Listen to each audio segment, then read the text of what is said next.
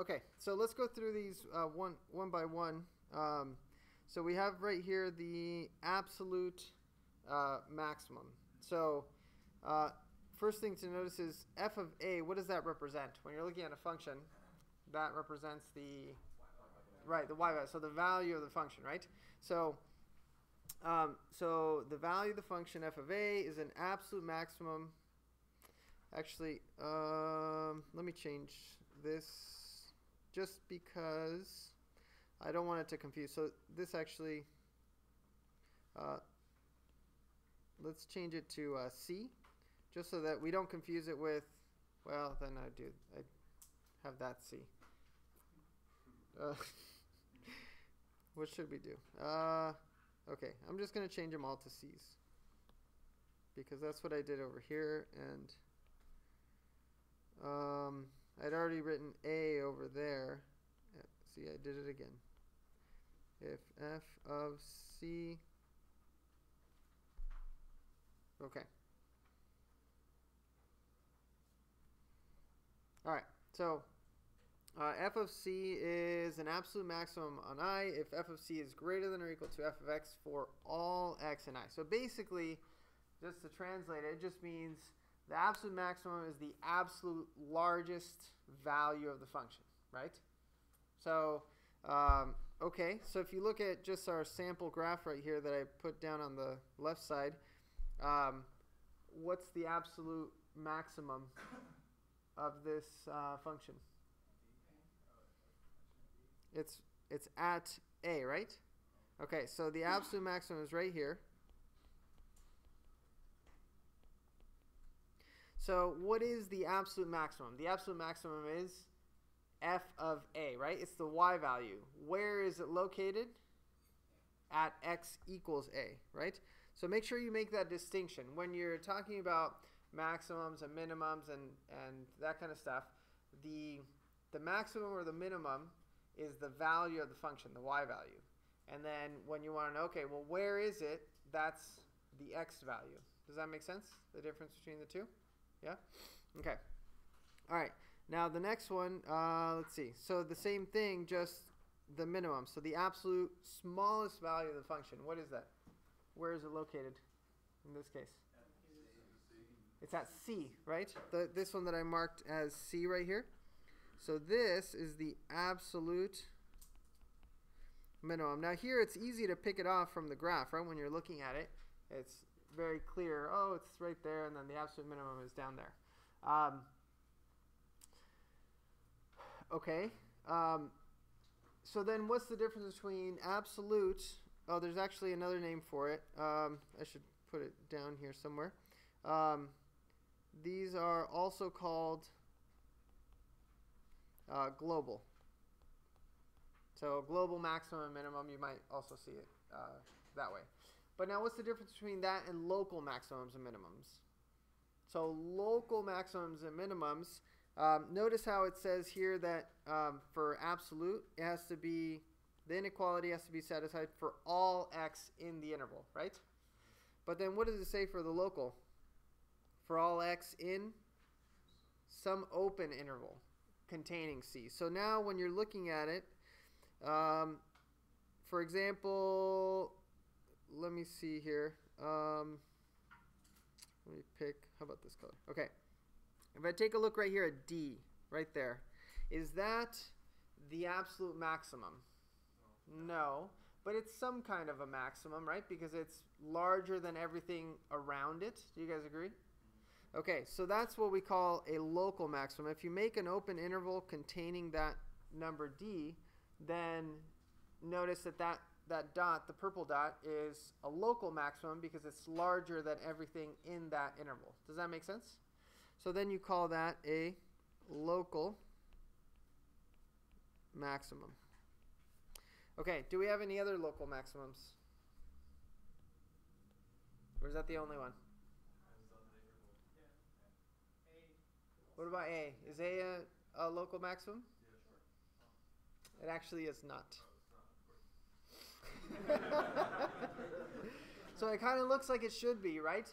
But actually endpoints cannot be local maximums because you can't make an open interval around it, right? So like if I say, oh, open interval right there, well, no, because it ends at, the function ends at a, right?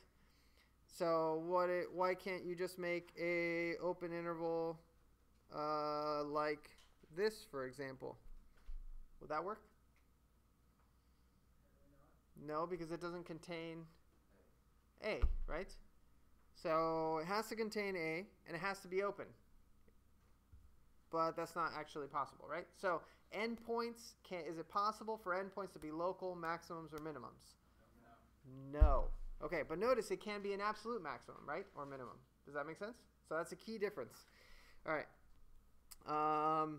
Let's see here. So what about local minimums? Do we have any local minimums? Aha. Notice. But I already have an absolute minimum there. Is that a problem? No. That is not a problem. That is right. So you can have a point be an absolute extrema and a local, both. That's okay. So this is an absolute minimum, but it's also a local minimum.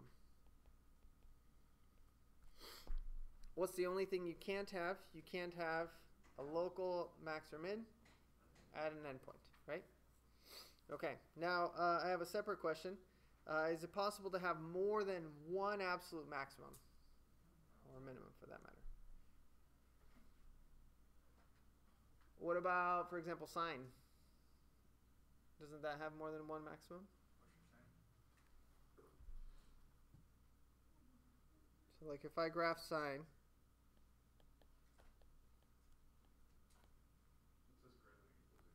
what's the absolute? So isn't that the absolute maximum and that one the absolute maximum? Isn't that two absolute maximums just right there? And then you keep going, you have infinitely many? No? That doesn't have anything to do with it. But what do you guys think? They're all the same value, exactly. So one thing too that you just want to kind of be careful with it. So you can have an absolute maximum or minimum at more than one x value, but it would have to be the same value. Does that make sense? So the absolute for example, for sine, what's the absolute maximum of sine of x? 1. It's 1, right? That's the absolute maximum of sine. Where is it located? Well, there's infinitely many points where it reaches the absolute maximum. Does that make sense? Okay, all right. Okay, good job. Good thinking there, peeps. Okay, now this critical point business, this is a bit interesting. So, let's see here. What color would be good? Magenta. This one right here? Okay. All right. Critical number and critical point. So what's the difference between critical number and critical point? So critical number is just the x value, and then critical point is the actual point, x and y. Often I'll mix it up and just say critical point always, but that's the difference. But what is it? It's when the derivative, it's the point where the derivative equals to 0. So graphically, what does that look like when the derivative equals 0? It's a flat spot, right? So horizontal tangent line. So this is flat spot. Or the derivative does not exist. What does that look like?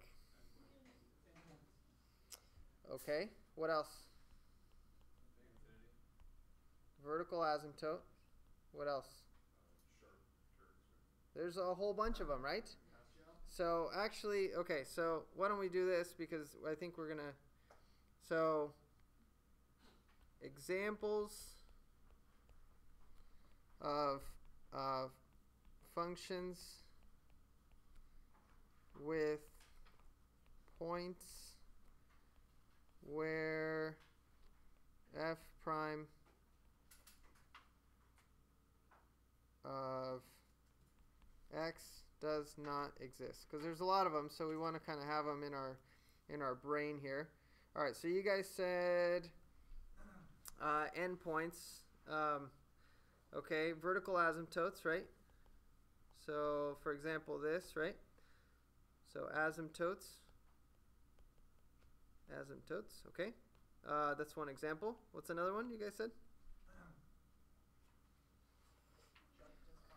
Okay, jump discontinuity. Really any kind of discontinuity, but jump discontinuity. So for example, something like this. So that the derivative does not exist there either. What else? Cusps, good. Looks like a butt. Like that, see? What else?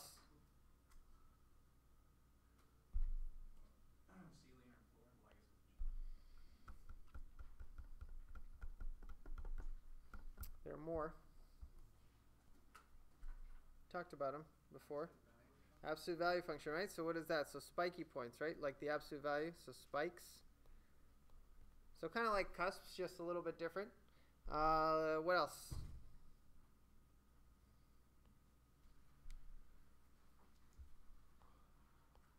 Where else does the derivative not exist?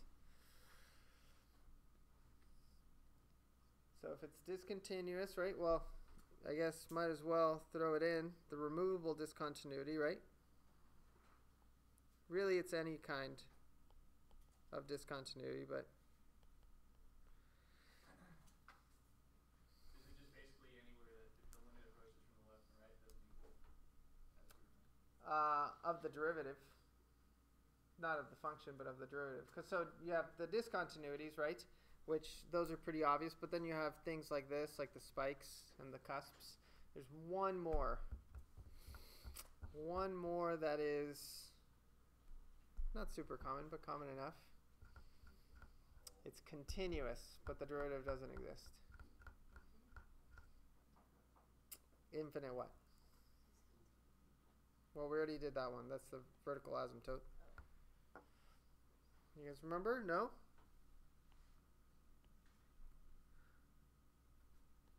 Vertical tangent line. You guys remember that? So like for example, the cube root of x looks like this. At 0, for example, it has a vertical tangent line, so the derivative doesn't exist. Okay, so since those are points where the derivative does not exist, then those would be called critical points, right? Does that make sense? Okay, now, so there's a couple of key things that we want to kind of get a hold of here. For today, we're going to focus on absolute maximums and minimums. So we'll look at local maximums and minimums a different day next week. But so for now, let's just think about absolute maximums and minimums. So one thing to notice is that, so if I look at my picture right here, so notice here I have an absolute maximum at the endpoint, right? So it's possible to have maximum or absolute extreme at the endpoints. Or where's my other one here? It's at the same spot as local minimum. What do you notice about this one? Okay, and then let's go back to our pictures over here. Okay, so if I look at these pictures here, for example, this spike one, does that have an absolute maximum or minimum? Yes, it has. Where is it? It's at the spike, right? And that's also a critical point, right? Okay. Now what about this one with the cusp? Also, right? So the max. Okay, now this one with the jump discontinuity, this is the critical point, right? At the discontinuity. Is that an absolute maximum or minimum? It isn't, right? Not at the discontinuity. Where is the absolute maximum for this one? Yeah, it's right here, right? The max is right there. Which, is that a critical point? It is, because what are the critical points again? It's where the derivative does not exist or equals 0, right? Okay, so you kind of see a common theme here. What about this one? What's the maximum of that? Is infinity a number? No. So then what's the maximum? It doesn't have a maximum. If it's infinity, it doesn't have a maximum because it keeps on going, right? Okay, so all right, so after those observations, let me see. Let's write down a couple of things here. Where can I write it down? Okay, I'm going to erase this stuff over here. We don't need this. Okay, so let's write down a couple of important theorems. Important theorems. And then we'll take a look at some examples. Okay.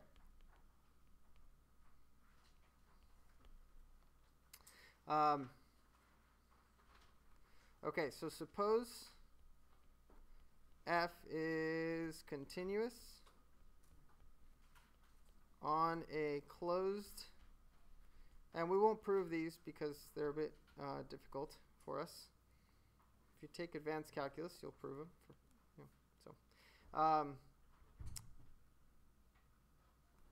So suppose f is continuous on a closed interval. Then f attains its absolute max and absolute min on the interval. Okay, so does that make sense intuitively if you think about continuous functions? So now keep in mind we're talking about a closed interval, right? So if you think of, for example, so here we have a couple. Let's say, for example, let's say this one I close it off. Well, maybe let me cut it off a little bit right here. Okay, this function right here, is that continuous, the spiky one?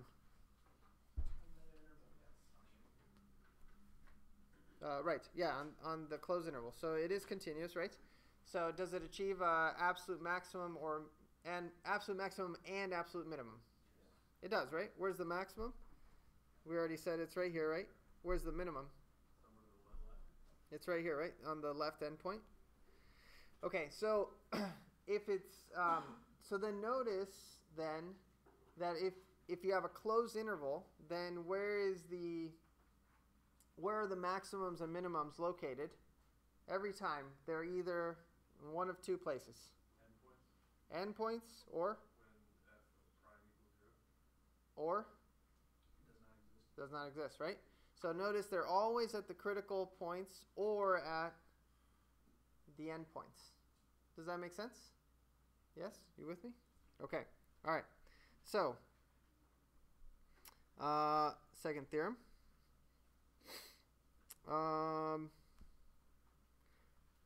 Maybe not a theorem, but let's say technique for finding absolute extrema. Okay.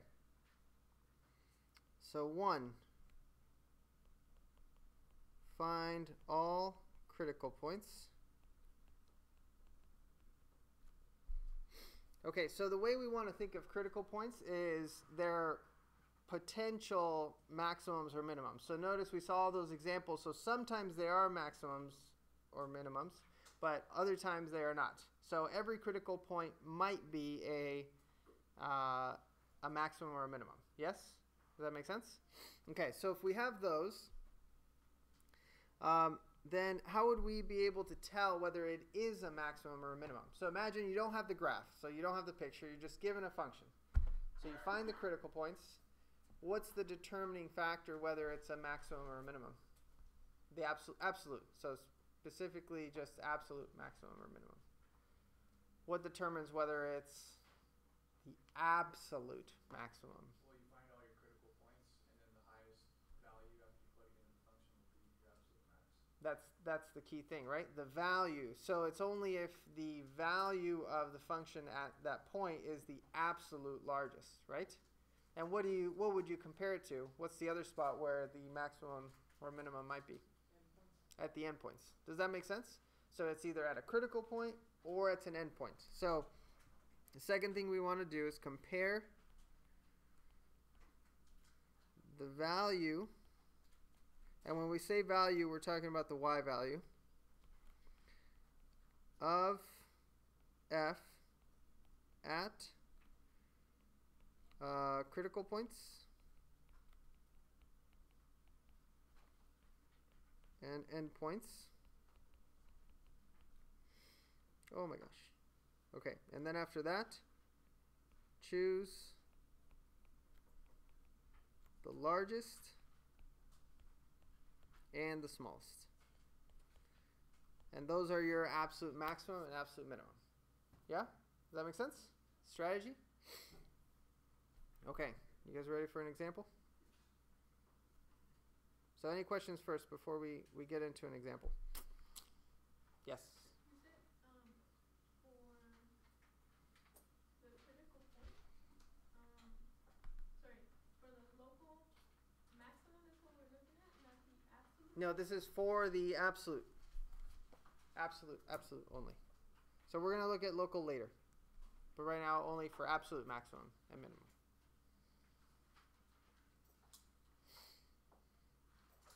So local is a little bit different. Any other questions? No? You guys are ready to do a problem? All right, let's see. Okay. Let's see. All right, how about, let me find one here. Let's see, find the absolute maximum and minimum of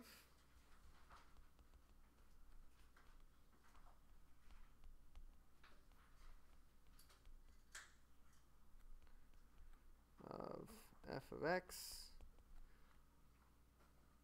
equals to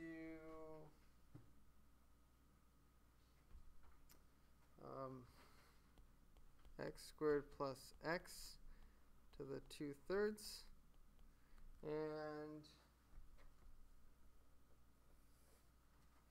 from minus 2 to 3. Okay.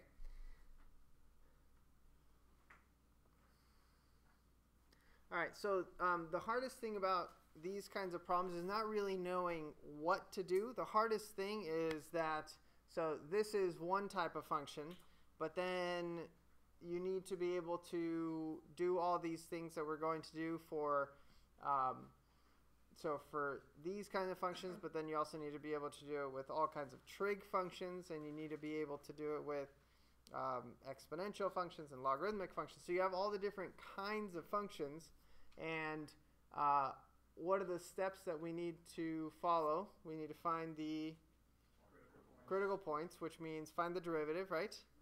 And then you need to find where the derivative is 0 or does not exist, right?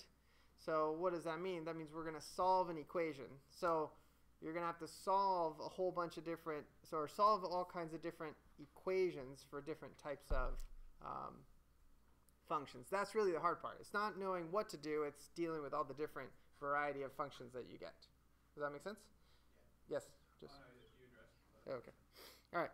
So let's get to work here then. So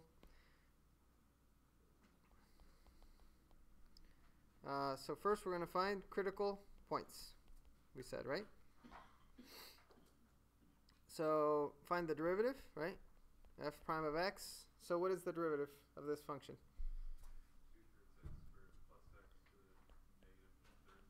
2/3 x squared plus x to the minus 1/3 times 2x plus 1. Okay.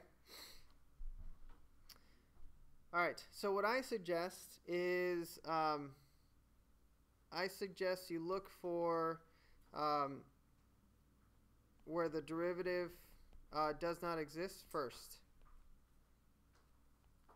So where does it not exist? Well, let's rewrite it a little bit here.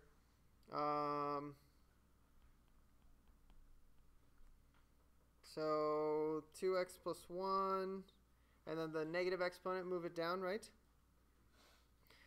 So make sure that you're careful with your algebra while you're doing this. Are you guys okay if I do 4x plus 2 instead, maybe? Over 3 times x squared plus x to the 1/3, like that.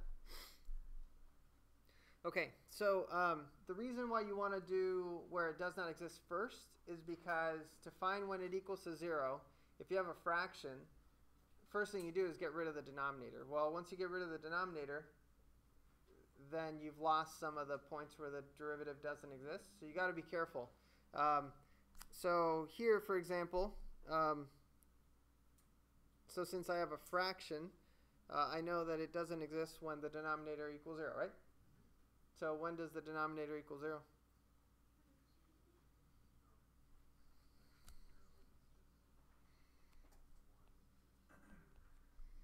So set x squared plus x equal to 0 and solve, right? Right? Isn't that? So do I know how to solve this? Certainly hope so. So what do I get? So what are those guys called?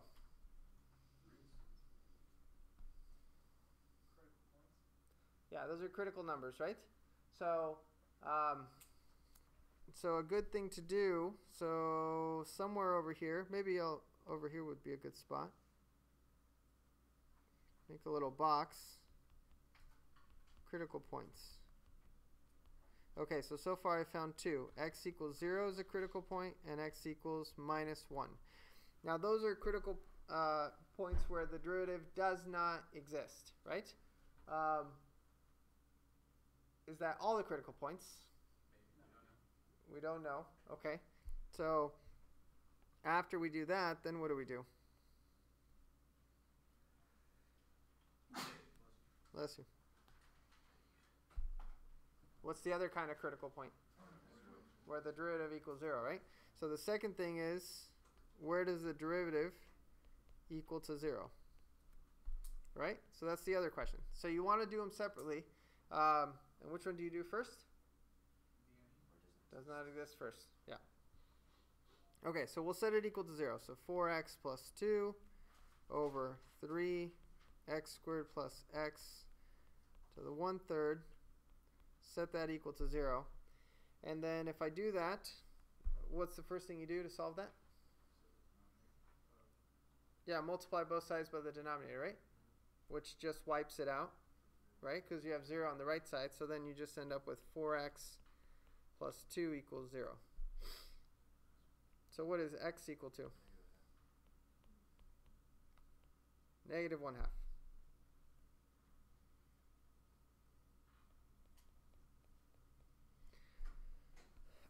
Okay, so are those the same? I mean, so what's the difference between those guys? The x equals 0 minus 1 and x equals minus 1/2. Just graphically, if you think about what the difference is there.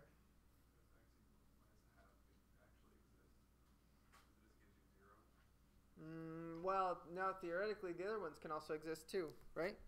Because, so when the derivative does not exist, does that mean the function doesn't exist? Not necessarily, right? So it could be a spiky point, right? Or a cusp.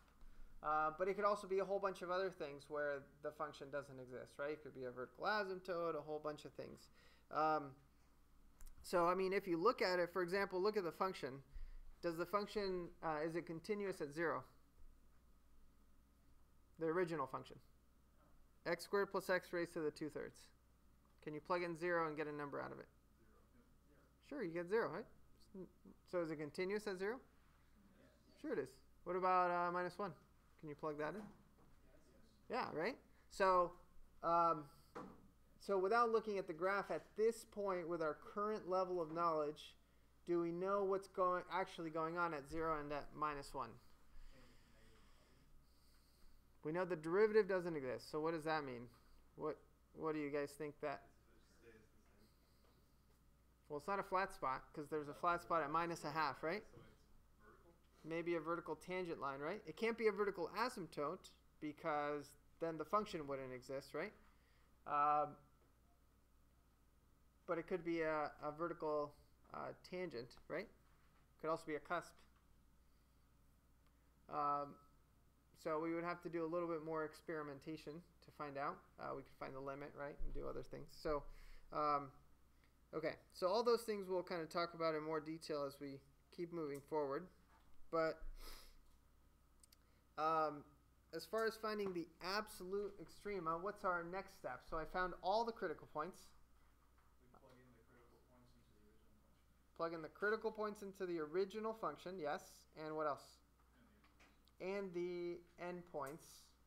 And compare the y values, right? Choose the largest and the smallest. Does that make sense? Okay. All right, so this was step 1. Step 2, plug in critical points and endpoints, CPs and EPs, into original. Now, this is another thing that also often gets confused or confuses students. So here we're working with a function, we're working with the first derivative. Later on we're going to work with the second derivative. Make sure that you're always clear where you're plugging in the x values, and it's depending on what you're looking for. So what are we looking for to find the absolute maximum and minimum? We're looking for the value of the function, right? That's what we're looking for.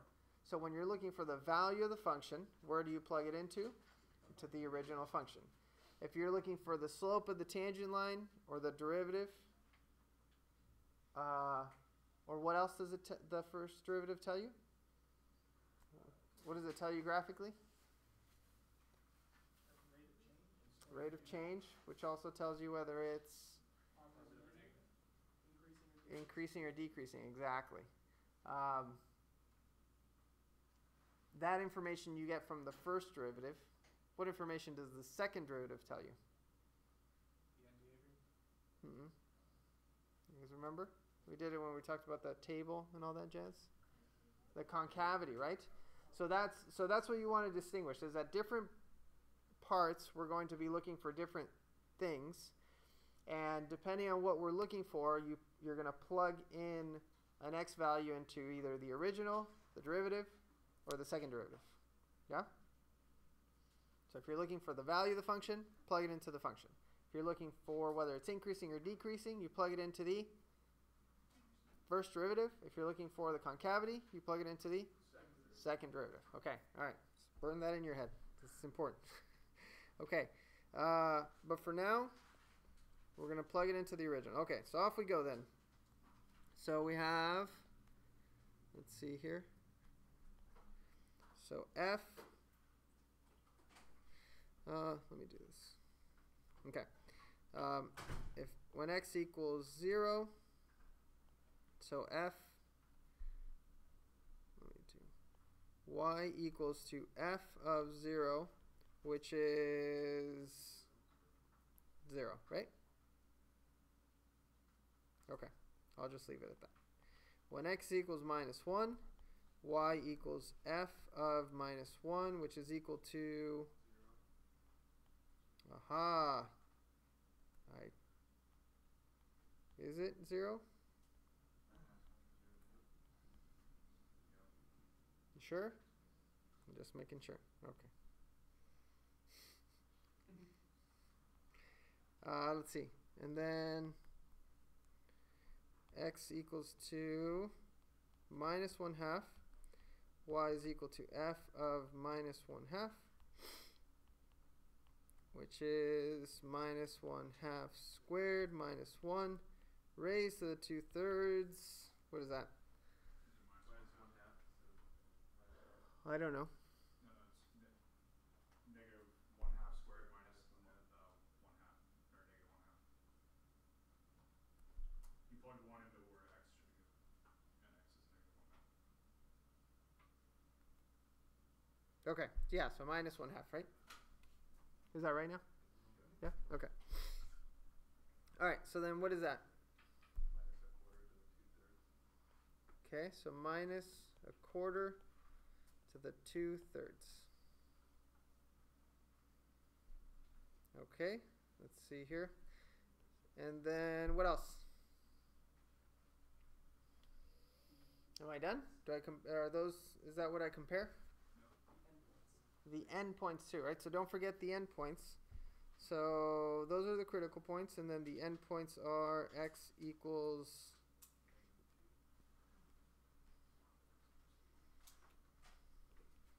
-2, so y equals f of -2, which is, what is that? 2 to the 2/3. Okay, and then when x equals 3, y is equal to f of 3, which is, what is that? 12 to the 2/3. Okay. All right. So which one's the max and which one's the min?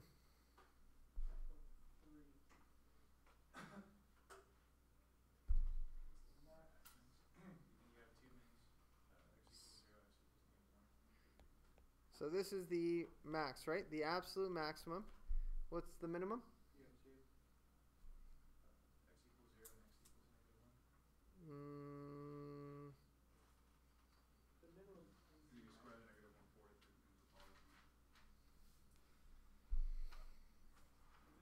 So what's negative 1/4 to the 2/3? Is that positive or negative? It's positive, right? Because you square it. Okay. All right. So.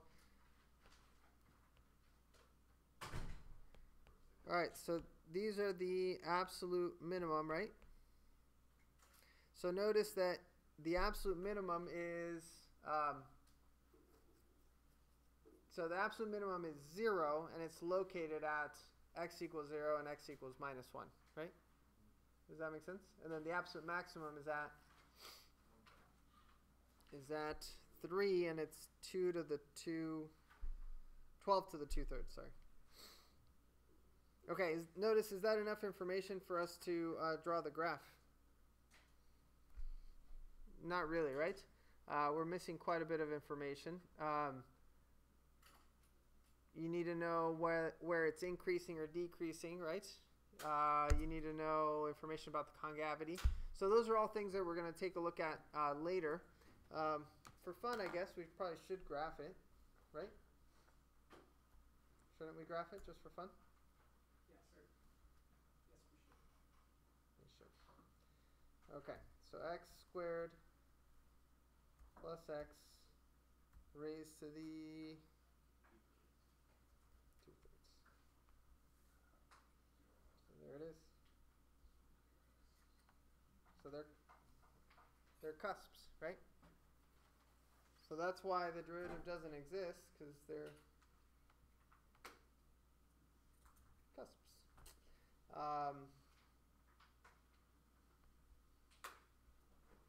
So notice the absolute maximum is over here somewhere, right? So you keep going there for a while, a little bit, at 3. And then the minimum is at 0 and -1, and it's 0 at both. Does that make sense? Yeah? Okay. All right, you guys want to try one? All right, so then how would we solve this? So we found the derivative. There's no points where it doesn't exist, and then we set it equal to 0. Okay, so that's a good idea. What else can I factor out? And x squared as well, right? So if I do that, I would get 3 minus 2x, and then equals to 0, right? Okay, so then notice if I solve, so here from x squared I get that x equals 0 is a critical point, right? Okay, and then from 3 minus 2x I get x is equal to 3/2 is another critical point, right? And then what about e to the minus 2x? Well, when does e to the minus 2x equal to 0? Never. right? You cannot raise a non-zero number to any power, no matter what, and get 0, right? It's just simply not possible. So, you can do certain things, like if you forgot that, well, if you try to get the log of both sides, what would you get? Well, you definitely should not get 1. ln of e is 1, that's right. But what's ln of 0? Yeah, it's undefined, right? This does not exist. Okay. So this is not, it's because it's not possible, right? So you cannot raise a non-zero number to a positive number, negative number, 0. Can't raise it to anything and have it equal to 0, right? Okay, so how many critical points do I have then? 2. That's right. So these are my 2 critical points. So then after you do that, then what do I do?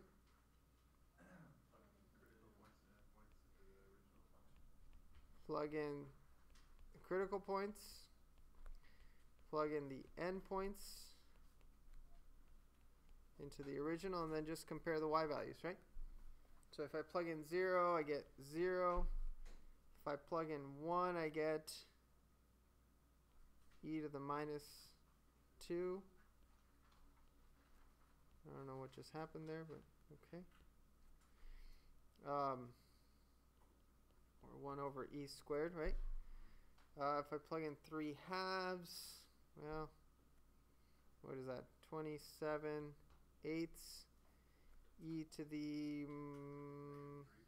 minus 3. And then we have 64 e to the minus 8. All right, so we probably need to approximate these just to, or we could do it by hand, but what's 27 over 8? How many?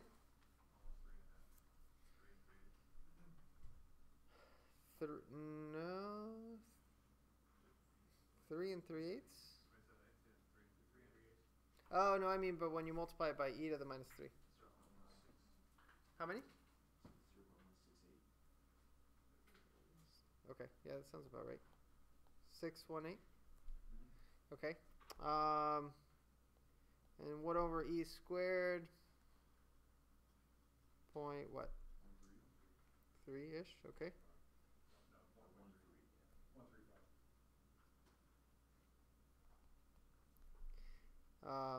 Yeah, that sounds better. Okay, and then 64 e to the minus 8. 0.022. All right, so what do you guys think? So what's the absolute max? It's not 3 halves. I got a Three different. halves is 1.6. I got a different fucking For which one? for f of 3 halves. 0.16. Yeah, I got 0.168. Which I guess it doesn't make a difference. It's Still the maximum. Oh, okay, I just wrote it down wrong. Right?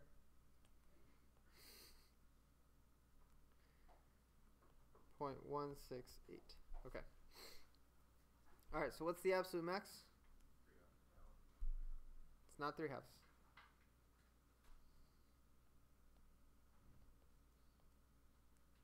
It's 0.168. Yeah.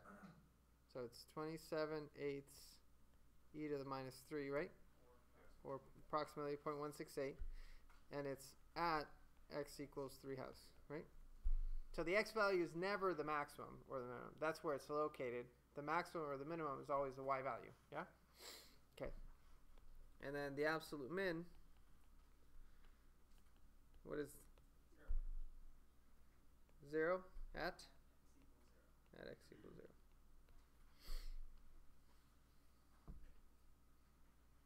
Yeah? Okie doke. So questions. So notice the steps are not difficult, right? I mean, the knowing what to do is not difficult. But it definitely is difficult to do these because of the different variety of problems. Basically, the only easy ones are polynomials, and that's it. You know, the whole point of studying calculus is so that you can look at more complicated functions and really understand what's going on. So, highly recommend to practice a lot. Practice a lot,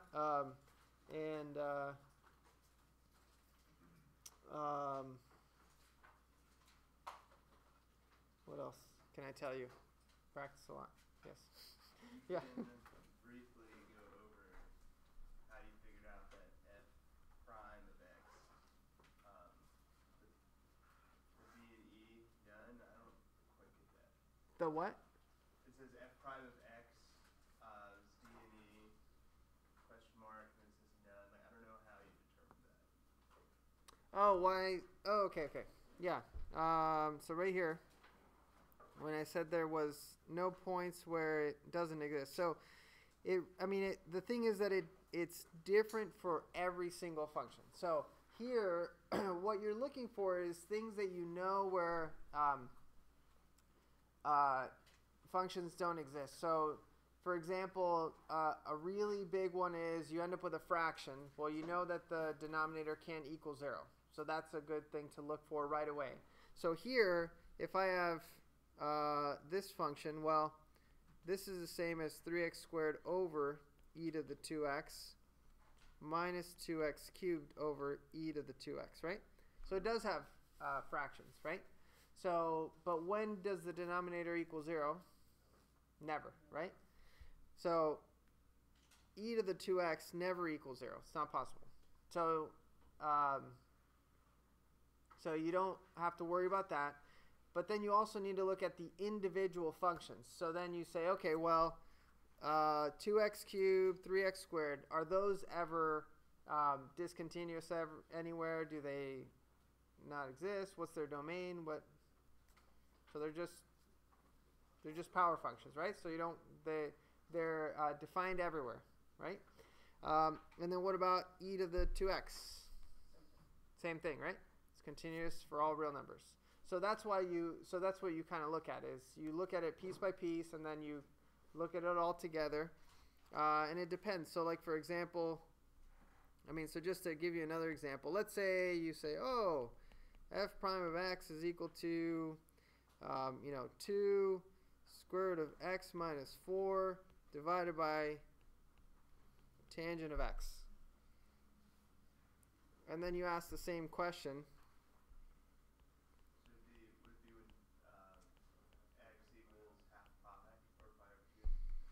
Yeah, there's a whole bunch of them, right?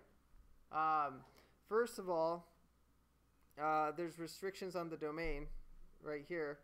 So you know that x has to be greater than or equal to 4 just from that right there, right?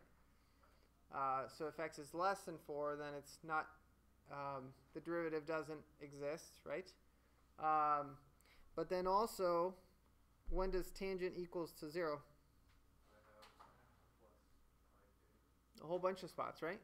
So one of them is x equals 0, right? Where's the next one?